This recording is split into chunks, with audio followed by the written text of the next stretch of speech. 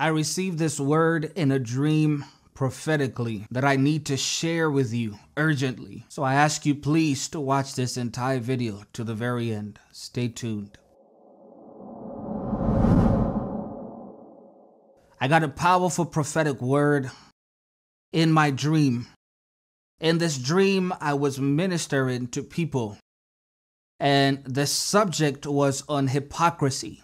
This is not something that has crossed my mind, but this is something that was planted in my heart by the Father concerning the times and concerning what is grieving his heart as it pertains to the condition of the church even now. And I believe that this is a time and a day that the Lord has sent me here to address hypocrisy, because this subject is not being addressed in churches anymore. We don't see videos online that are dealing and unmasking this subject.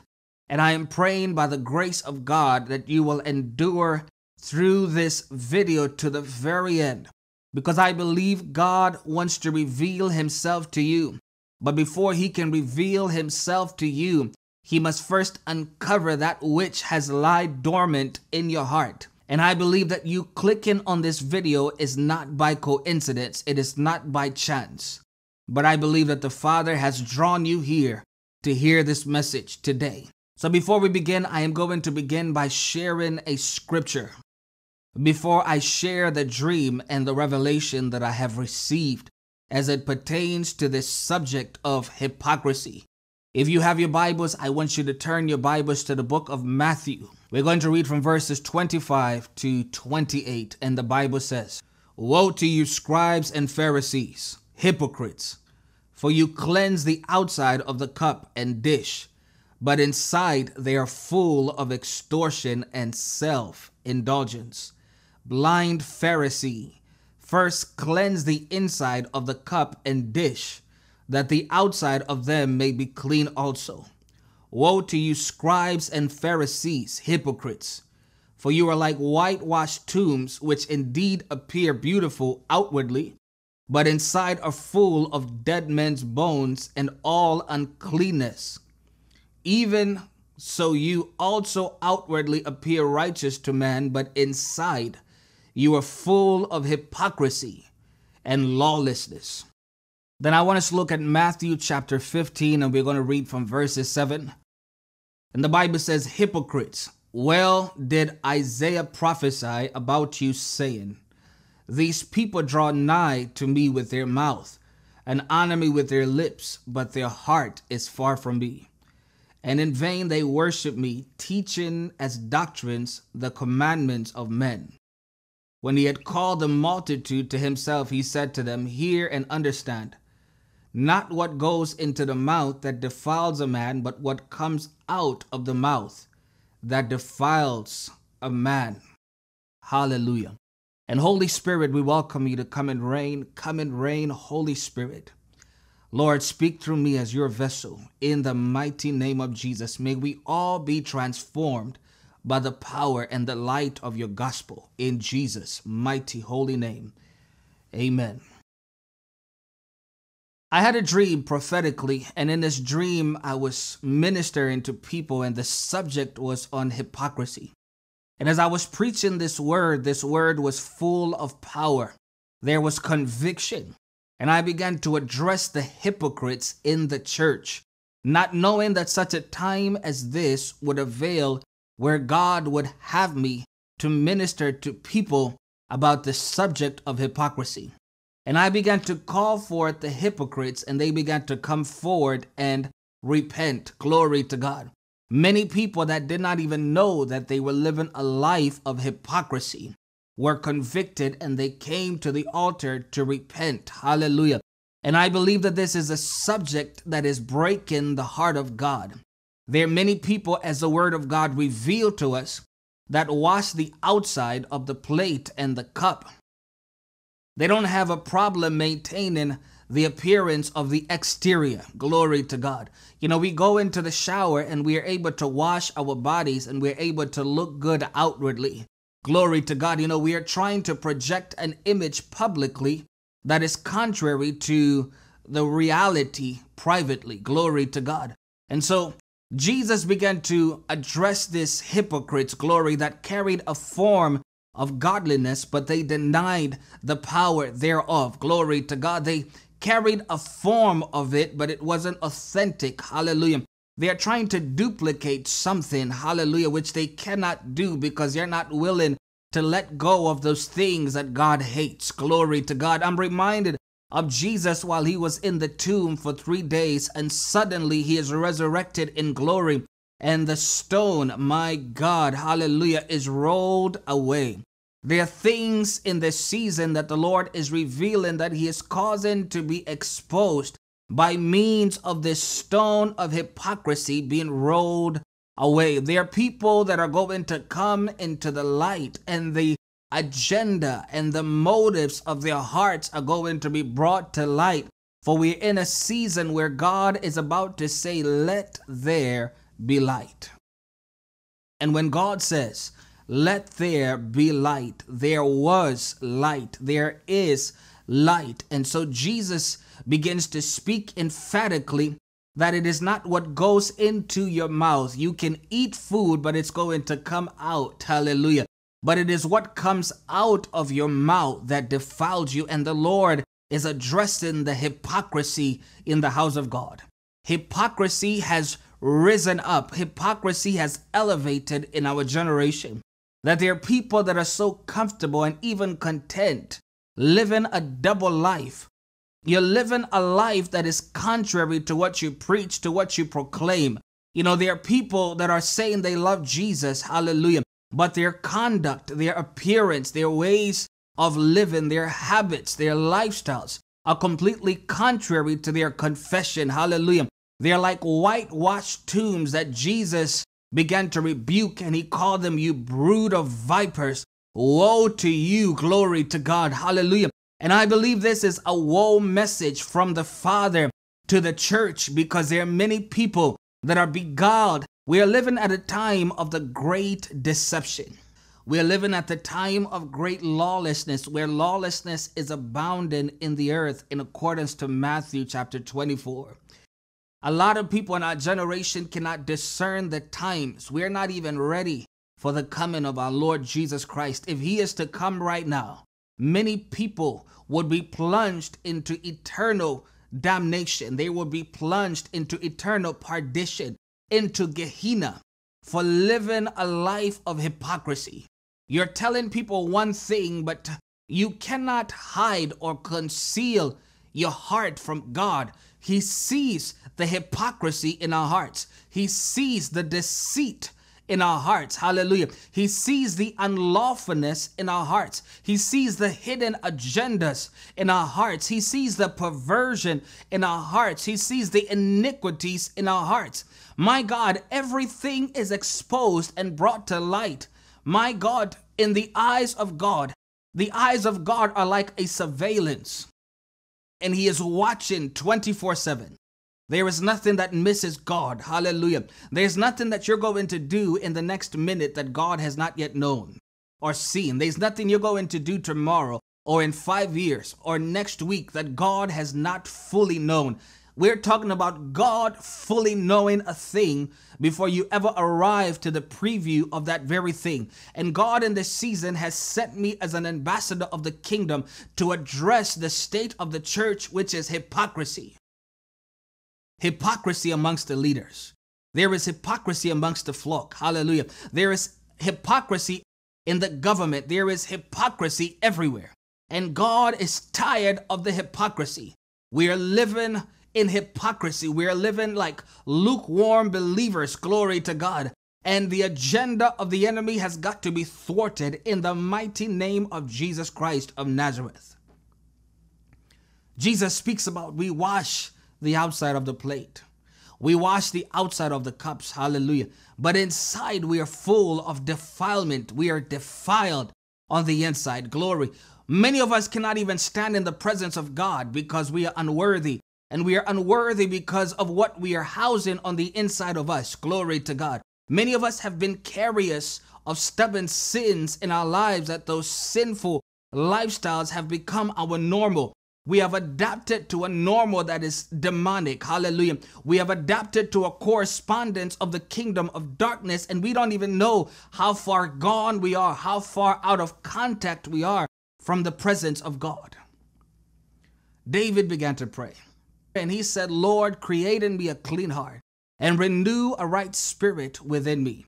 David began to pray, take not thy Holy Spirit from me, but restore unto me the joy of my salvation and renew a right spirit within me. David was praying unto God in tears, saying, Lord, take me not away from your presence. There are many of us in this season, glory to God, who are inadvertently shifting away from the presence of God. The other day, as I was washing the dishes, I began to pray to the Father, and I said, God, I don't know what it feels like to be outside of your presence. I don't want to experience being outside of your presence. We are living at a time where people are becoming more and more comfortable drifting away from the presence of God and living independent of God. To live a life independent of God is death. The Bible says there is a way that seemeth right unto a man, but the end is death. It always seems right in the moment just to find ourselves in destruction, just to find ourselves in the abyss. And there are many people that are being utterly deluded by the Antichrist, this Antichrist movement that is operating in the earth realm to silence the mouth of the truth. I had another dream, praise God. The Lord has brought this to my remembrance. I had another dream where I was in a church and I was ministering to people. There were about 3 of us that got called up. And as I think I was the last one to start speaking. And I began to rebuke the church. And I said, you only go to God when you have a need. You only care about God when you have problems, when you need your rent paid. When you have needs that you need God to meet in your life, but you don't really care about God. Hallelujah. And I began to rebuke them, and I began to tell them that all you're concerned about is the weather. You're not concerned about the things of the kingdom. And as I began to speak these things, as I began to rebuke these people, suddenly in the dream, my lips were sealed. It's like there was a strong demonic influence that was trying to silence my mouth from reaching. And as I began to speak, these people would not listen. They were on their phones, hallelujah, texting. They were doing all kinds of things, trying to avoid this message. It is very possible to hear and not listen. Hearing is a result of having ears, glory. But then there's another dimension that has to do with you listening, glory. It is one thing to talk to your spouse, but it's another thing for them to listen. Hallelujah. You can waste your time speaking and speaking, and even God heard the prayers of Samuel, but it doesn't mean that he listened. Hallelujah. Because God said to Samuel that how long will you mourn after Saul, seeing that I have rejected him as king of Israel? Hallelujah. Stop wasting your time interceding for a man that I've already rejected. He is not welcome in my kingdom. God in this season is addressing the hypocrites. You know who you are. I myself have lived a life of hypocrisy that I had to repent of. Glory to God. Hallelujah. Many of us are living a life of hypocrisy, and we are comfortable being hypocrites, not knowing that we are being excluded from the Lamb's Book of Life, excluded from the kingdom of God. But because we are so content living a double life, we're not willing to be uncovered, to be brought into the light. But the Bible says nothing is hidden that shall not be brought to the light. Glory. Everything that is hidden is now being uncovered. We are at a time prophetically where things are being exposed. God is causing things that have been hidden under the surface in the realm of darkness to be brought out into the light. The hatred that people had in their hearts is being exposed. The prejudice, the racism that people had in their hearts is being exposed. The feelings they had towards other people is being exposed, and people don't even realize what is happening. God is allowing these things to happen because many people have been content with residue, with garbage in their hearts. And now God is bringing all these things to light. Things are beginning to surface that had piled up over the years, and they're being brought to the light, and they're being brought to our attention. But do you really see what God is doing? Before God can bring healing, there has got to be exposure. Before God can bring deliverance, there's got to be exposure, and the exposure is taking place because God wants to see how deep we are operating in lawlessness and in error. Many of us are operating in error. Many people in the church right now, and I'm talking about leaders, prophets, apostles, evangelists. I'm talking about the flock. Many people in the house of God are bound by the chains of pornography. I'm talking about pornography. I mean, pornography has skyrocketed in 2020. I began the year by saying that perversion has elevated like never before. Many people in the house of God are becoming victims of pornography. I'm telling you. Because Jezebel has found a door wide open to come in and to influence. And the church has decided to tolerate Jezebel. The Bible says in Revelation chapter 2, verses 20, "Sufferest that woman Jezebel, who calls herself a prophetess. She has seduced my servants into immorality. I have given her time to repent, but she has not repented. Therefore, I will throw her and her children into a sickbed." We're living at a time of hypocrisy and great perversion. I'm telling you, leaders, people are watching pornography daily. Jesus said such can only come out but by prayer and fasting. Nobody is fasting for these things to break off of their lives. Glory to God. Hallelujah. My God, people are glued to people, attached by means of soul ties, unable to break free. My God. Hallelujah. Hypocrisy is on the rise. Hypocrisy is on the rise. And God is going to judge the church. The Bible says judgment must begin in the house of the Lord. And if it begins with us, what will happen to the world? Judgment is going to begin in God's house. And we have been hypocrites for too long. And God is calling us to repentance. We have been comfortable being hypocrites for too long. And Jehovah, Mando Kosata Kadabahaya, Repo Koso Kotabaya, Matala Kabala Kabahande. He is calling us into repentance. I don't know who you are, Mata Katara Kabahaya, but you know that the life that you're living privately is not the life that is being displayed publicly. You know, my God, that you have managed to deceive the people around you for so long. My God, and you know deep inside that you're dying inside because you're housing secrets in your heart that nobody else knows about. You are comfortable being a hypocrite. And you're at a place in your life where you're saying enough is enough. God, I don't want to live my life like this anymore. If I continue to live like this, my end will be the lake of fire. This is an urgent call to repentance. This is the heart of the Father. Glory to God. He is calling hypocrites to repentance. I realized my hypocrisy and I had to go before God and repent. And I'm not afraid to be transparent. Glory to God. Hallelujah. You know who you are right now. You're living a life of hypocrisy. There are things in your heart you haven't dealt with. There are sins in your life, my God, that you've become so comfortable lying in. Glory to God. You're living a life of a hypocrite. There are people on social media that are so comfortable posting scriptures, but then you post pictures of yourself naked and exposed and you don't even care anymore. Glory to God, because now you're working for Jezebel. And Jezebel doesn't even mind saying Jesus out of her mouth. Glory to God. And some of you are posting scriptures and you want to appear like you're holy and righteous. You brood of vipers, you makatoro kosokotabahaya. Woe unto you, uncircumcised Philistines, that defy the armies of the living God, that defy the statutes of God. Woe to you, wicked generation. God is displeased with us. He is displeased with us. And God in this season, He is elevating a standard.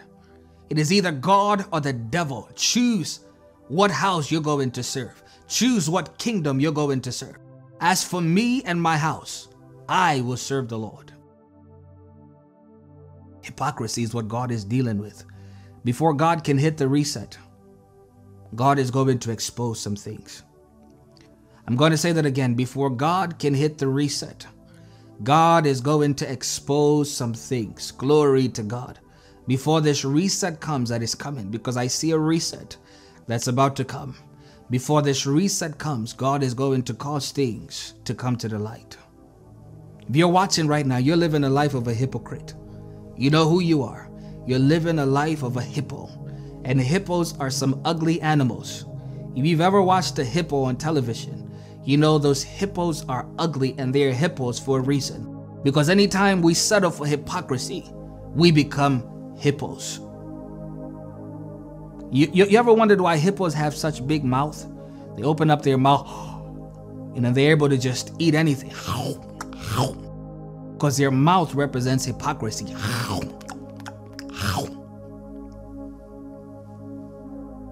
So what is eating you that you haven't dealt with because you're comfortable being a hypocrite? Hypocrites will not make it to the kingdom of God. They will not make it in. So we have a moment, we have an opportunity that the Father has awarded to us to repent, each and every one of us. I am not excluding myself. I keep saying us, all of us. The Bible says we have all sinned and fallen short of the glory of God. All of us, we have got to repent and do away with hypocrisy. This is Apostle WisePreach, and I give God all the glory. Please watch this video right here, or watch this video right here. If you would love to sow into this ministry, do so, and God will bless you.